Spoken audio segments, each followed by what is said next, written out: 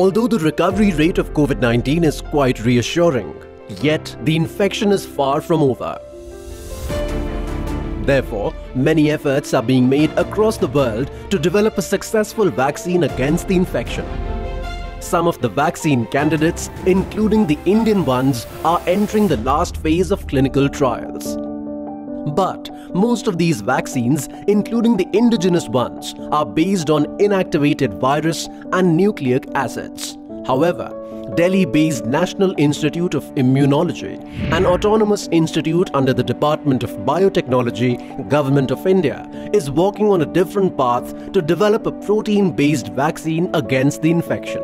This vaccine candidate is being developed to inhibit the spike protein of SARS-CoV-2 to inactivate the virus. The whole world is either doing a DNA vaccine or a RNA vaccine or a whole cell vaccine or a viral vector vaccine.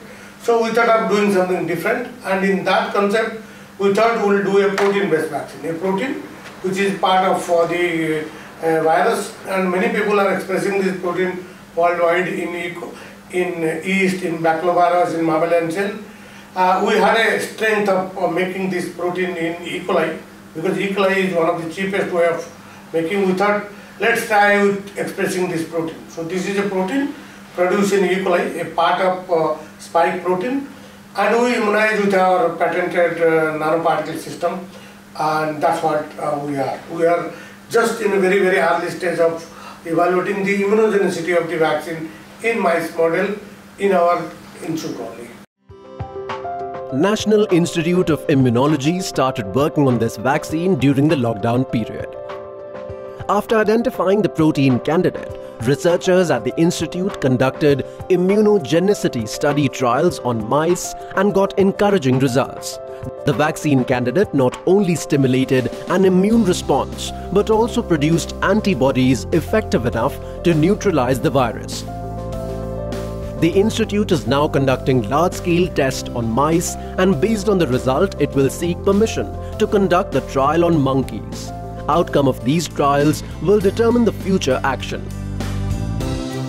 For last 42 days, we have been changing the mice and breeding and analyzing. This is showing good immunogenicity, and preliminary stage, it's neutralizing the virus. So we have very preliminary experiment done, but we are very excited. But because we could make it here, and now we are repeating the experiment to prove that indeed this vaccine is not only immunogenic but neutralizing titer.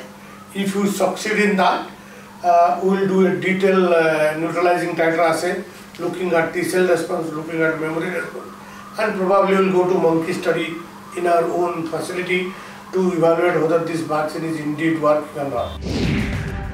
The research is supported by Department of Biotechnology. The institute has state-of-the-art facilities to pursue research in immunology and aims to serve the nation by developing a cheaper vaccine which can be made available to the masses. According to the researchers, the candidate may enter clinical trials in the next 2 to 3 months after crossing the initial stages successfully. Having an indigenous protein-based vaccine will strengthen India's COVID response, as such vaccines generally have better track record in safety and efficacy.